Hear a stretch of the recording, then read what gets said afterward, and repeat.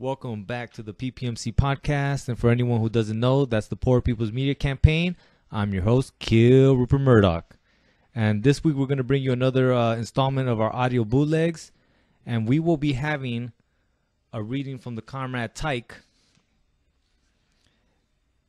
Worker-Student Action Committees, France, May 1968 by Freddy, Pearlman, and Roger Gregory. Paris, May 18, 1968. The Second French Revolution. The major factories of France have been occupied by their workers. The universities are occupied by students who are attending continuing assemblies and organizing committees of action. The transportation and communication services are paralyzed.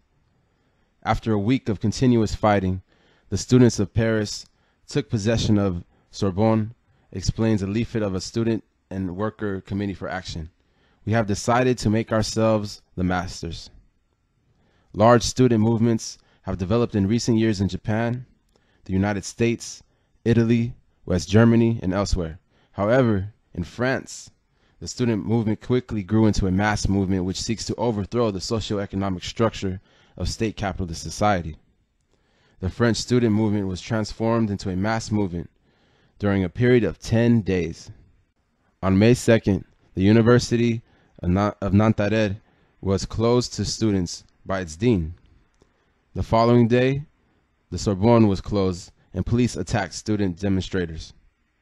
On the days that followed, students learned to protect themselves from the police by constructing barricades, hurling cobblestones, and smearing their faces with lemon juice to repel police gas. By Monday, May 13, 800,000 people demonstrated in Paris, and a general strike was called throughout France. A week later, the entire French economy was paralyzed. The first barricade to resist a police charge was built on May 6. Students used paper stands and automobiles to build the barricades and dug up cobblestones which they threw in exchange for police grenades and gas bombs. The following day, the Latin Quarter of Paris was in a state of siege. Fighting continued. A large demonstration at the right-wing newspaper La Figaro protested the newspaper's attempts to mobilize violence against the students. Red flags appeared at the front lines of immense demonstrations. The International was sung, and demonstrators cried, "Vive la Commune." On May 10, student demonstrators demand an immediate opening of all universities and the immediate withdrawal of the police from the Latin Quarter. Thousands of students, joined by young workers, occupy the main streets of the Latin Quarter and construct over 60 barricades. On the night of Friday, May 10, city police reinforced by special forces charged on the demonstrators. A large number of demonstrators, as well as policemen, are seriously injured.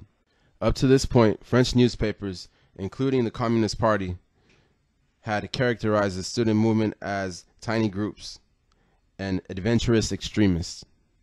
However, after the police repression of May 10, the communist-led union calls for a general strike protesting the brutality of the police and supporting the students. When almost 1 million people demonstrate in the streets of Paris on May 13th, students cry victoriously, "We are a tiny group."